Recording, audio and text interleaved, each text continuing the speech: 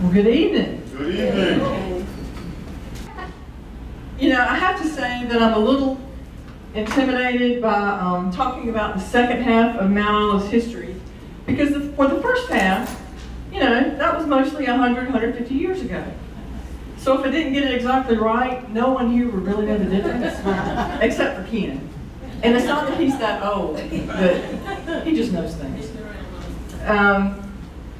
But for tonight, all of us here have lived at least some part of the last 75 years, some of them more than others. And you all have your own stories and histories and interests. So here's my disclaimer, right? I'm not a historian. I love history, and I love stories. Ken, of course, Ken Dilda is the brains behind this partnership. He is a retired history professor at the University of Mount Olive. He's the driving force behind the Mount Olive Area Historical Association and director of the David John Aaron Teaching and History Museum. And I think he's wonderful. So without him, I wouldn't be here tonight, that's for sure. With that said, my goals are the same as the last time that I stood before you, is to give you the broad outlines of Mount Olive's story, to tell you at least one thing that you didn't know before about your hometown, and that you just can't wait to go home and tell somebody about it, and to appreciate more of what you see every day, to see Mount Olive with new eyes. Now, so George Melvin Carr, he was a newspaper reporter from Wilmington, and he wrote about his visit to Mount Olive way back in 1883. And I believe his observation about Mount Olive is still true today. The inhabitants are not only enlightened and clever, but are also widely known for their generosity and kindness. And tonight's talk is really more about the people of Mount Olive, maybe more so than the buildings. For those who left and made their mark on the world, Mount Olive never really left them. And then there are those who came here or were born here and they stayed. Many spent their lives quietly working to make Mount Olive a better place and its people stronger. And tonight, I'm only going to talk about a precious few because, well, we only have an hour. So, in the first part, we left off, our stories ended in the late 1930s, and I promised that I would pick back up around the time of World War II. And so I'm doing that today by highlighting two of Mount Olive's most famous sons that you may or may not have ever heard of. The first is Marion Hargrove, and the second is Sam Bird. Edward Thomas Marion Lawton Hargrove Jr., also known as Marion, was born in Mount Olive. His father, Marion Sr., was a railway mail clerk, and his mother was Emma Jernigan Hargrove. As a boy, Marion recalled playing in a cemetery, and that would be Myrtle Grove, not Maplewood. All right. One day, when he was 8 years old, a tombstone fell over on top of him, severely injuring his left leg. At Dr. John Wilkins' orders, he spent the remainder of that summer bedridden while he healed. And at Dr. Wilkins' suggestion, he began reading everything he could get his hands on. He credited that time of his life and Dr. Wilkins with instilling in him a love of the written word that would propel him on to a successful Hollywood career. Hargrove later said, "From that time on, I never learned an honest trade and never did an honest day's work." The family later moved to Charlotte, and as a young adult, he began an association with the Charlotte Observer. He was drafted into the Army in 1941, and he began writing a series of dispatches for the paper describing his adventures as a very unlikely soldier in training. Compiled into a book, See Here, Private Hargrove, his collection of stories became the #1 bestseller in 1942 with over 3 million copies sold. The movie version appeared in 1944 starring Robert Walker, Donna Reed, and Robert Benchley. The sequel, What Now, Corporal Hargrove, hit movie screens in 1945. After the war,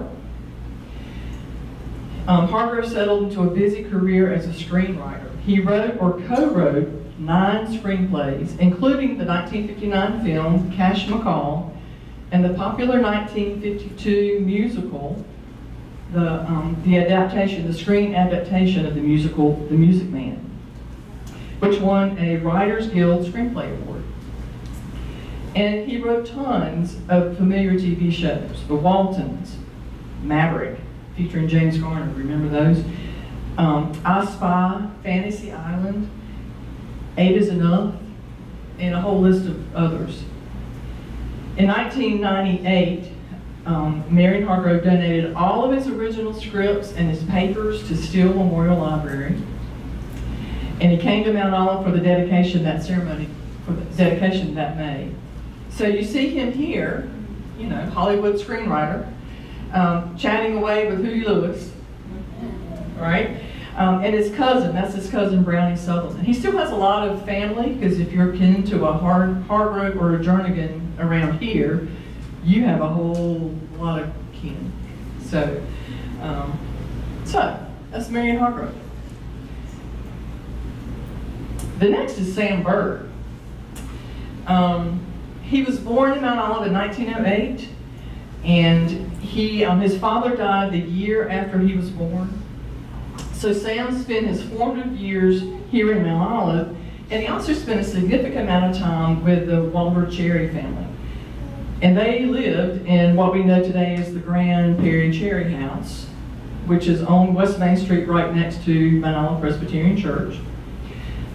Sam moved to Sanford, Florida at age 14 when his mother remarried, but in the 1930s, he would often return to Mount Olive and he would visit with the Cherries, and he stayed in touch with his hometown. A trip to New York in 1929 launched his Broadway career. His first critical role in 1933 was as Dude Lester in the play Tobacco Road. He played 1,151 performances, and he earned the Best Young Actor on Broadway that season.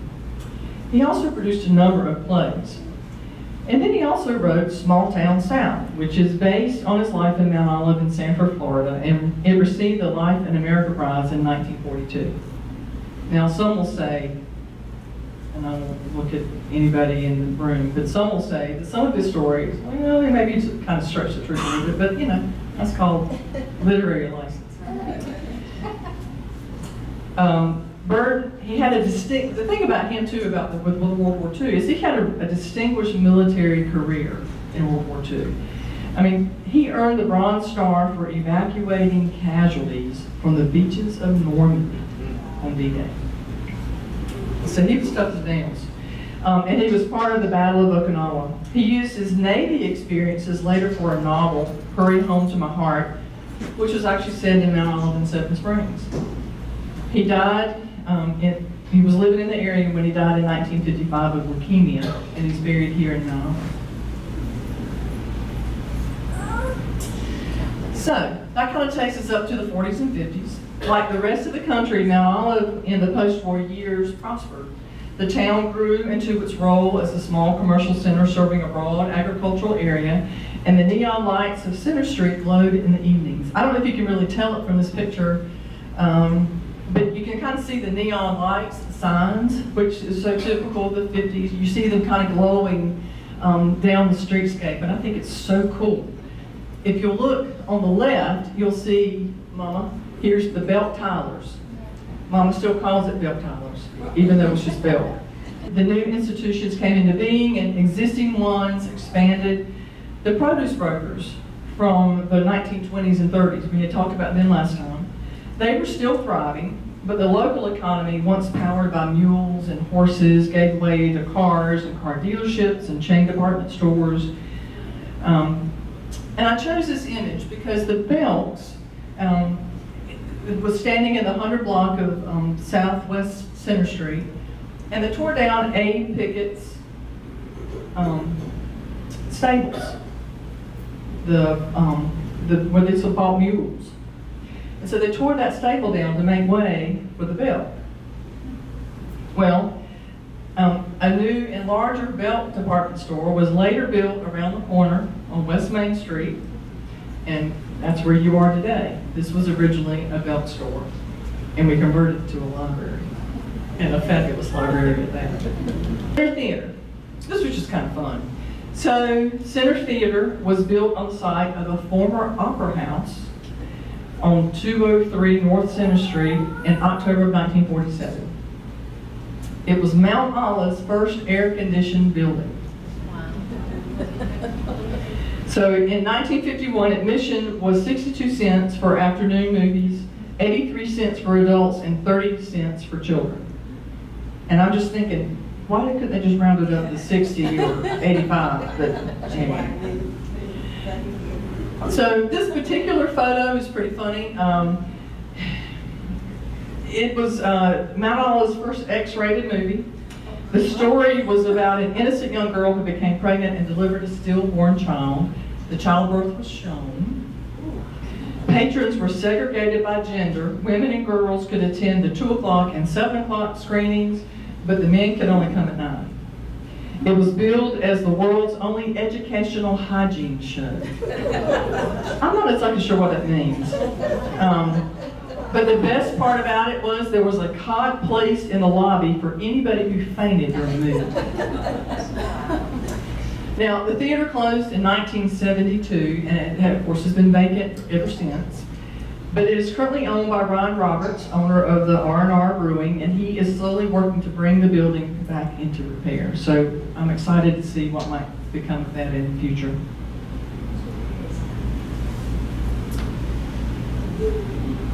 So, the Henderson Crumplin Clinic.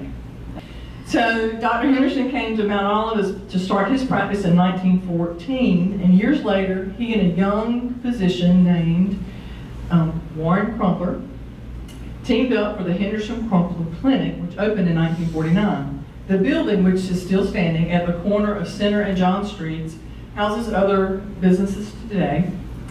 And the Olivet Hotel, remember the beautiful hotel that we saw that picture? That was torn down to make way for the clinic. But the Henderson Crumplin Clinic delivered 600 babies in its first year. And at one time, more babies were born there than at Wayne Memorial Hospital and among all other Wayne County physicians combined. Dr. Henderson died in 1963, and Dr. Crumpler worked at the clinic until 1971, and it closed for good in 1976. Now, a funny story about Dr. Henderson. Everybody's got a funny story about Dr. Henderson if you knew him. Next door to the clinic was a drugstore that the pharmacist Jack Lister ran. And of course, Dr. Henderson's house was further down the street where current Ficken Insurance now stands. So, and of course, we talk about doctors and their handwriting. Well, Dr. Henderson had gone to the beach once to see about a boat, and he made notes. And when he got back to town later and decided that he, wanted to make a decision about his boat, he couldn't read his handwriting. So he had to go next door to Jack Lister for Jack to decipher his notes. The Henderson Crumplin Clinic made an impact on at least 2 other future doctors. Dr. James Royal Lambert was a young boy and was a patient at the clinic growing up, and the dapper Dr. Henderson just made an impression on him. And Dr. Kenneth Wilkins, who was the son of Dr. John Wilkins, who had practiced for years in Mount Olive, he also went into medicine, but he spent time at the clinic as a young physician. And the experience there led him to seek additional training in obstetrics, and he ran an obstetrics and gynecology practice in Goldsboro for decades. All right, and I'm going to mention another doctor here because it's just so hard to leave people out, but Dr. Lowndes, Dr. Milton Lowndes. When Dr. Henderson arrived in 1914, he set up his practice on the northeast side of Center Street, where Goshen Medical Center's practice now is. And Dr. Lowndes came in behind Dr. Henderson in that building in the 1950s, and then Dr. Lambert followed him. And now, of course, it's Goshen Medical. So that location has been the site of the doctor's office for nearly 110 years. So a quick story about Dr. Lowndes. He came from a family of undertakers. And they tried to persuade him to stay and practice medicine in his hometown. And as he told it, they begged him, "Stay here with us. We can bury your mistakes." I don't know if it's true, but Dr. Lowndes did tell me that. So another doctor that practiced for many years in Mount Olive is Dr. Thomas Rivera. But Dr. Rivera grew up in Puerto Rico, and he graduated from the Tuskegee Institute in Alabama, Tuskegee. Yeah. And he completed his medical degree at Meharry Medical School in Nashville, Tennessee. North Carolina had only a handful of medical practices and hospitals in the early 1900s that treated African Americans. That Mount Olive had Dr. Rivera's clinic was just remarkable. The closest hospital for African Americans in that time was over in Wilson, 40 miles away. That was before most families had cars, and nearly a century before I-795 actually made it easy to get to Wilson. But Dr. Rivera was known for, among other things, for his treatment of asthma, and he treated white and black patients. I remember Nelson Bland, the late Mount Olive Tribune reporter, talking about how his parents took him to see Dr. Rivera at his house on South Center Street. And his house, by the way, is still standing. But the location of the clinic itself is unknown. But we do know he did treat patients from his house. Dr. Rivera practiced medicine for 48 years. And when he passed away at his home in April 1965, Wayne Memorial Hospital had just recently integrated so that his patients finally could go to their local hospital for care. And in many ways, the burger joints provided the original form of social networking for generations of young people. So in the 1950s, Albert's Soda Grill was the place to go if you were a teenager. My dad talked about being at Albert's Soda Grill and how much he always thought of Albert Farah, the owner. Albert's was located on North Center Street next door to the current Debbie's Hairstyling. Employees back in the day included Elizabeth Tootie Flowers, Tempe Odom, Louis Barwick, and one Bill Bird. If that name sounds familiar, he's the retired University of Mount Olive president. So pictured on the left are two patrons, Bill Upchurch Jr. and Jack King. And sitting on the hood of that car, it looks like something straight out of Happy Days, right?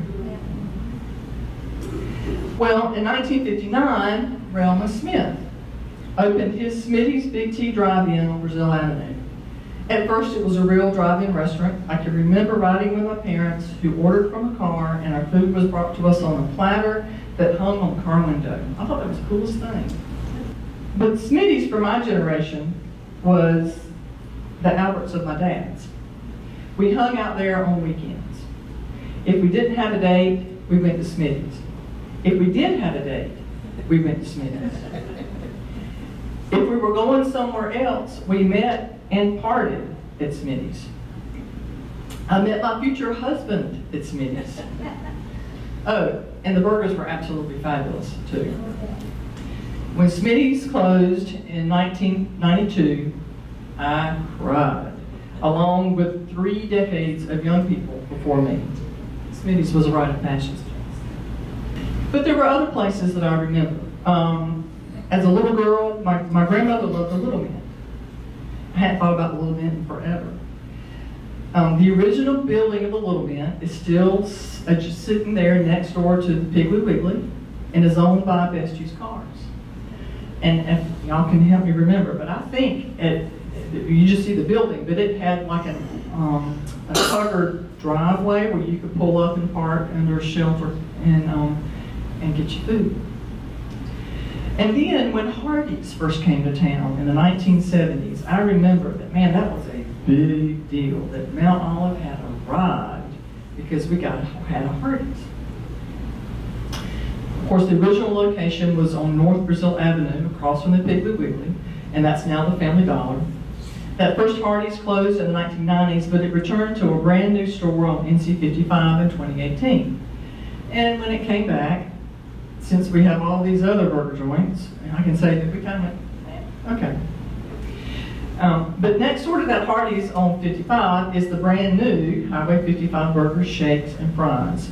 The franchise is headquartered here in Mount Olive. Most of you know the story. It was originally called Andy's Burgers, Shakes, and Fries, named for Kenny Moore's son. But Kenny founded the store in 1991.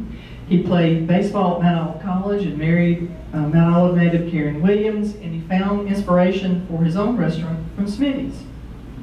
He opened his first location in Goldsboro's Berkeley Mall, and he cooked every burger himself. He couldn't afford to build a separate kitchen, so he cooked over an open grill, which became the hallmark of Highway 55 stores, because the open grill provided greater interaction with customers. The Highway 55 headquarters moved to Mount Olive in 2003, and today the franchise serves over 135 stores in 9 states and several foreign countries. Pretty cool. All right. You know, we can't talk about Mount Olive without talking about Mount Olive College. And in truth, it's probably one among the biggest impacts that it's had on our community. And I know I see lots of Mount Olive College folks here. First organized as Mount Allen Junior College by the North Carolina Convention of Free Will Baptists in 1951. It actually started in the mountains at the denominations at the Craigmont. But they came to Mount Olive in 1953 so it could be more centrally located to the denomination's Eastern North Carolina roots. And at the time it was renamed to Mount Olive Junior College. The denomination purchased the old Mount Olive Elementary School on the 200 block of North Brazil Avenue. The buildings had already served the community for 40 years. They were already wore out when they bought them. And its first president was a 26-year-old Free Will Baptist minister named Burkett Raper.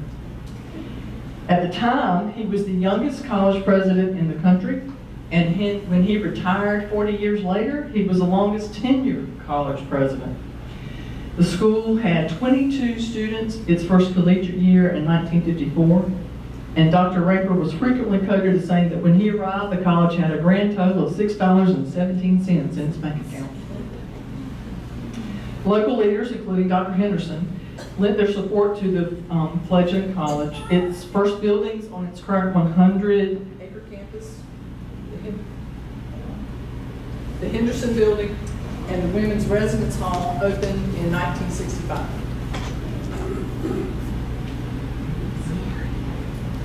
Here we go.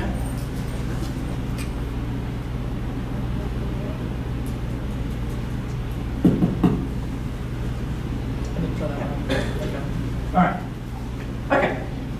Just so we don't have to yell too loud. And we know the first 4-year baccalaureate degrees were awarded in 1986, and the name changed to the University of Mount Olive in 2014. All right. So, Mount Olive is, I think we've talked about this a little before early on, but Mount Olive is the home of an Olympian, a World Series winning pitcher, and a 2-time Super Bowl winner. All out of little bitty Mount Olive. So, first we're going to talk about the pitcher, Ray Scarborough. He was a major league pitcher from Mount Olive who helped the New York Yankees win the World Series in 1952. He pitched to the major leagues from 1942 to 1953, including stints with the Washington Senators, the Chicago White Sox, the Boston Red Sox, and the Yankees before ending his season with the Detroit Tigers. He got around. He married Mount Olive native Edna Martin. And in the off-season, he worked as a salesman for Mount Olive Pickles. I can't speak to how many cases of pickles he actually sold, but he was known in the Boston and New York markets as the pickle peddling pitcher. And there are cartoons of him dumping opposing players into pickle barrels. Ray supported the construction of the baseball field at the University of Mount Olive, and Scarborough Field is named in his honor. So this picture, by the way, is just so cool. So these are Red Sox teammates. The guy on the end is Lou Boudreau. The older fella in the middle is Cy Young, the Cy Young. the pitcher, the one that the award is named for. And then next to him is Ted Williams. And the race car goes on the end. And apparently they're talking, Cy Young was describing how he would hold the ball to throw a certain pitch. How cool is that?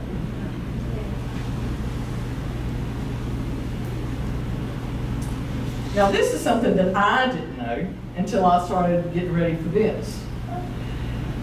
Mount Olive over time has actually had 2 airports. The first one in Mount Olive was a broad grassy strip that stretched along Brazil Avenue from about where B's on Brazil is, you know what I'm talking about? All the way up to where Handy Mart sits at the corner of 55 and Brazil Avenue.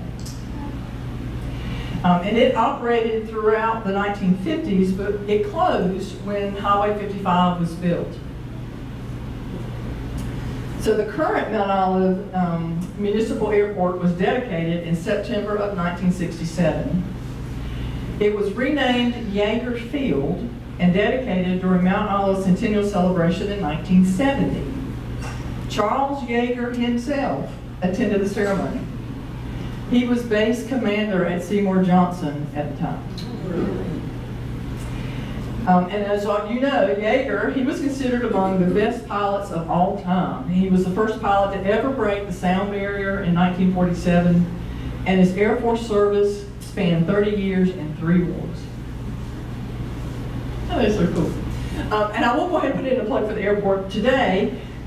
It's got a runway, it's 5,200 feet long. It's long enough to accommodate corporate jets. You can see those flying overhead where they're coming in and landing. They have hangar rentals to house planes and a waiting list for space. They sell jet fuel, and they have a first-class aircraft maintenance services on site. So, and citing a critical shortage of airline pilots nationally that we're all kind of looking at, the university launched a flight school based at the airport within the last few years. So now we kind of want to roll into the 60s and the 70s. And I'll just kind of start with the consolidation that happened in 1965 with the construction of Southern Wayne High School. Carver High School, which served African American students throughout the county, was combined with Mount Olive High School, as well as with students from Grantham, Seven Springs, and Brogden communities. And everybody was rolled into one big high school at Southern Wayne. So, and like Wayne Memorial, it was one of the many community institutions that began that process of integration in the 1960s.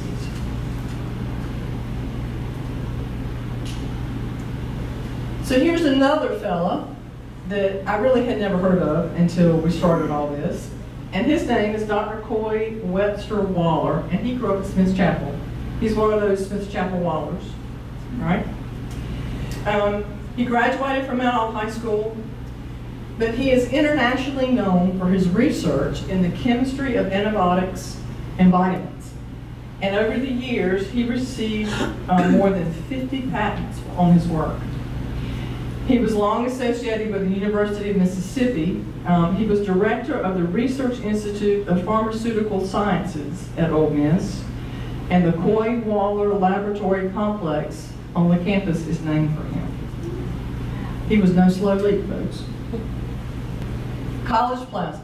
College Plaza was, you may think, why are we talking about shopping centers? Well, College Plaza was the first shopping center that came to Mount Olive, and it was developed by Moses King, who owned Piggly Wiggly, and so Piggly Wiggly was the first store in that shopping center when it opened, and he chose the site because of its proximity to College and to downtown. And within 2 years, the shopping center featured Max, Family Dollar, and Boyd Drugs, which was run by Bob Boyd, who's also a Mount Olive resident. This photo is an ad from the News Artist in 1976. And then you can't really make it out, it's too good, but round steak was $1.29 a pound, smoked ham was 79 cents a pound, and barbecue was $1.99 a pound. So, yeah. Y'all can just see what that translates when you go to the grocery store. And by the end of the 1970s, the produce markets had all closed, although agriculture remained a big part of the local economy. But by then, tobacco, not cotton or produce, was king. So the agriculture had changed in this area. So the new emphasis for the town was attracting manufacturing. And in this period, several companies came to town, employing hundreds. Burlington Industries had its drapery plant. Young Squire manufactured clothing. And the Bowling Company made office furniture. We still have office furniture from the Bowling Company in some offices at Mount Olive Pickle. Georgia Pacific in Dudley had its plywood plant, and Mount Olive Pickle continued its operations as well, and we marked our 50th year of operation in 1976. Now, I don't know what Mr. Walker did to celebrate, but I'm sure he did something. Y'all know him. So Mount Olive Family Medicine. Dr. Shackelford was Dr. Robert Shackelford, a Kinston native, opened his practice in Mount Olive in 1949. In 1970, he teamed up with Dr. Herbie B. Carnegie Sr. of Calypso to open Mount Olive Family Medicine on Smith Chapel Road. The building is now the present location of Wayland Animal Clinic. In 1997, the physicians converted their practice to a nonprofit rural health center, helping ensure its long-term viability in the community. So its success wouldn't just rest on them. In 2002, the brand new facility was built, opened on the 200 block of Brazil Avenue. It's the same site, by the way, as of the old Mount Olive Elementary School and the college's first campus. So that old school building was demolished finally, after 80 years, to make way for the medical facilities construction. Dr. Shackelford retired from Mount Olive Family Medicine in 2012 with over 60 years of service, and he passed away in 2019. Dr. Carnegie worked in the practice until early 2020.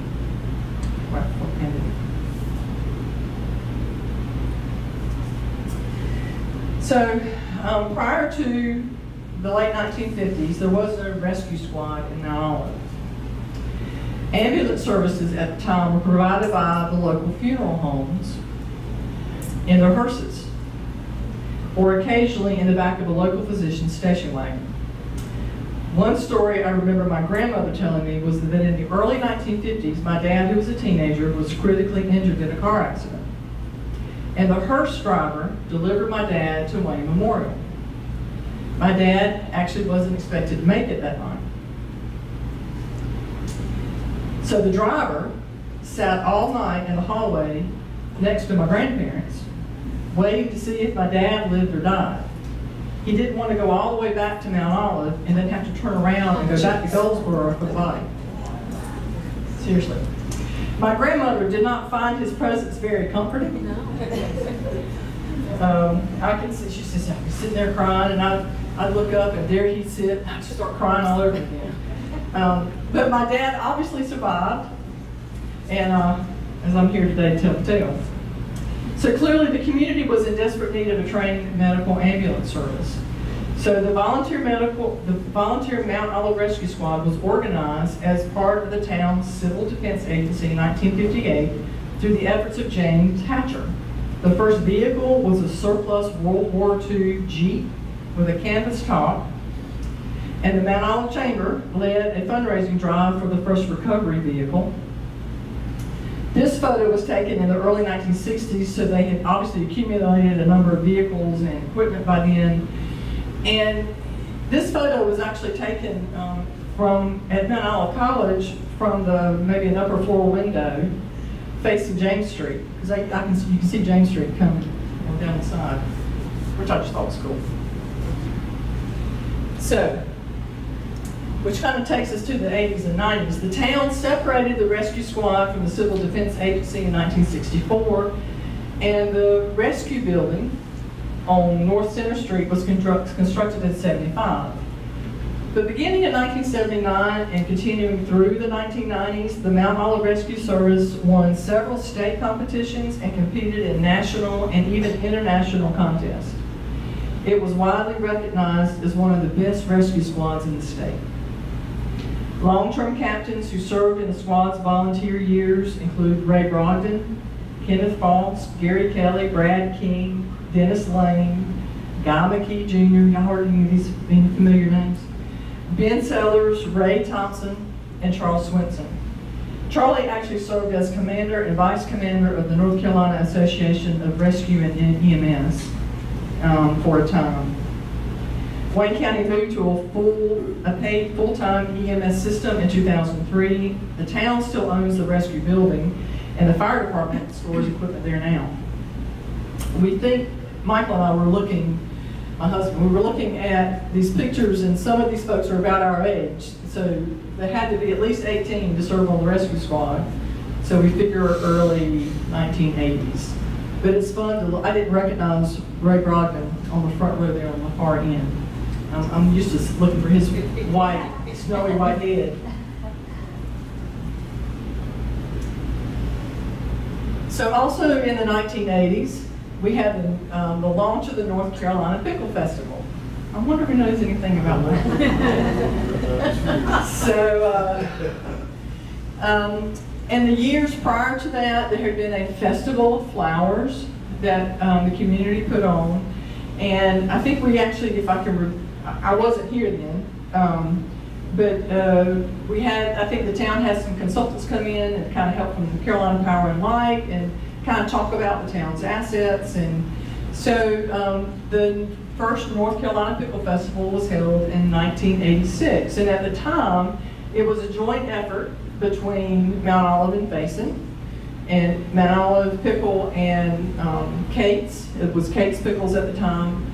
And so we would do a Friday night events in Faison, downtown Faison, and then we did the festival down here all day on Saturday.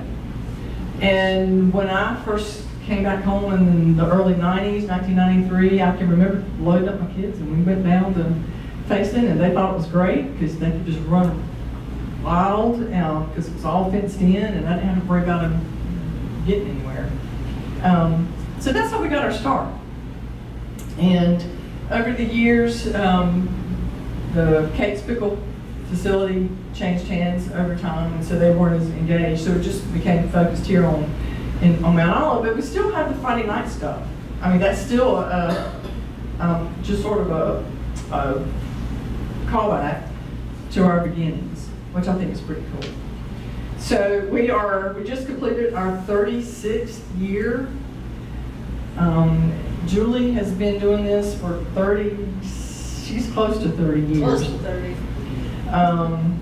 And we've won tons of awards over the years. We've tried to make sure we get at least one award at the North Carolina Association of Festivals and Events in January. And pretty much every year we've won at least something. So it's a ton of fun. Y'all know that. So, Henrietta Highsmith Williams. She spent her entire life clothing and feeding the community's poor and creating opportunities for young children and taking care of old folks. And she's standing in front of the senior center that she helped establish. She was one of the first 3 statewide recipients of the Nancy Susan Reynolds Humanitarian Award when it was awarded in 1986. How cool is that? She actually died in 2004 at the age of 107. Wow.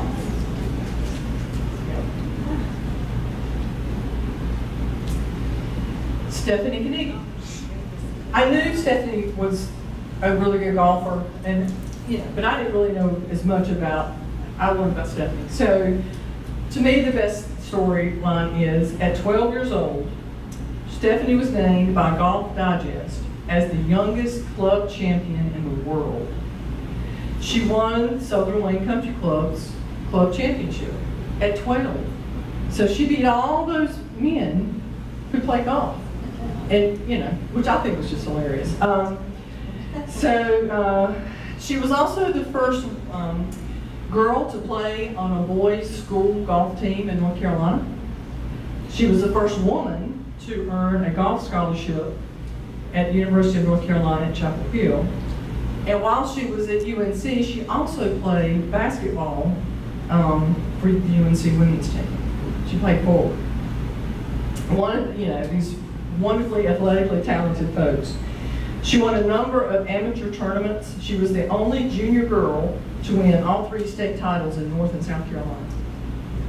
She entered the Ladies Professional Golf Tour in 1983, and she competed until a wrist injury ended her pro career in 1985. The Olympian. Remember, we had a World Series, and we have an Olympian, and the Olympian is Leora Sam Jones. She graduated from Southern Wayne High School in 1978. She competed in team handball competition in the 1984, 88, and 92 Olympics. In each of those years, Sam was named the National Player of the Year in handball.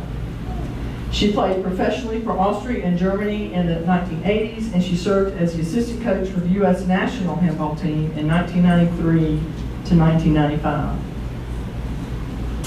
She also was a standout basketball player at East Carolina, and it was there that she was actually first introduced to playing handball and realized that she really liked it, and clearly she was really good at it. In 1988, the Olympian magazine called her one of the best women to ever play team handball in the United States. And she's back home. And I've run into her a couple times, which is really cool. Yeah. No small bodegas, folks. Okay, so we get to 1999. It is the eve of the new millennium. And I had just gone to work at Mount Olive Pickle Company and was learning pickle PR from the feet of the master, John Neal Walker, who was president emeritus at the time. He made sure that Mount Olive pickles were registered as the official pickle and pepper of the millennium. Did you not? He did. Don't you remember all those millennium products? Well, we were the official pickle and pepper. So New Year's Eve was coming up, and he thought, why don't we do something with this? Why don't we drop a pickle on the new year?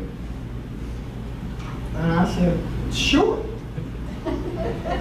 So the pickle that he and Margaret are holding, we actually borrowed from the airport, from the display at the airport, because the gift shop was already closed, and I couldn't get a pool pickle out of the gift shop at the time.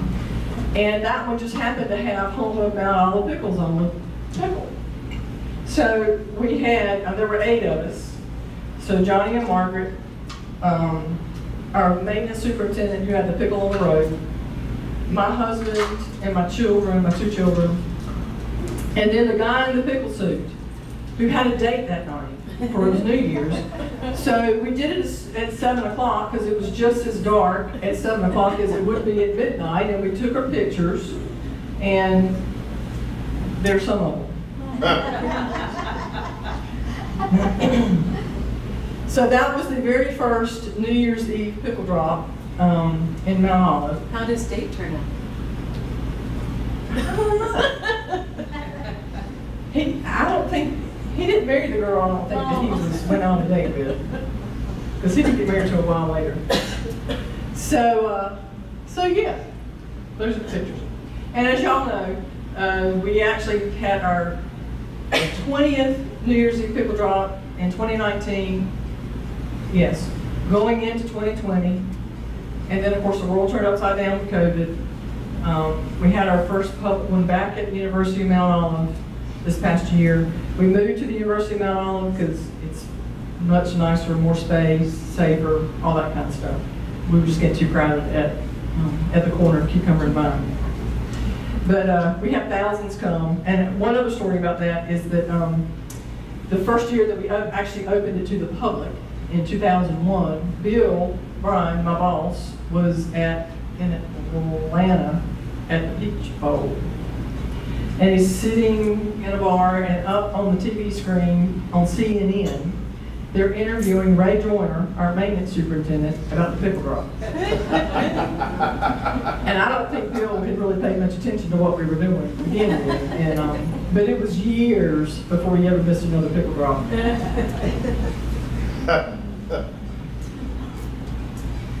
So this takes us to the last 20 years. We've all lived through them, right? So you might be getting tired of listening to me. So I'm just going to do a few highlights here. You remember that the University of Mount Olive rose to national prominence in 2008 when the Trojans won the NCAA D2 National Baseball Championship, and that was so much fun.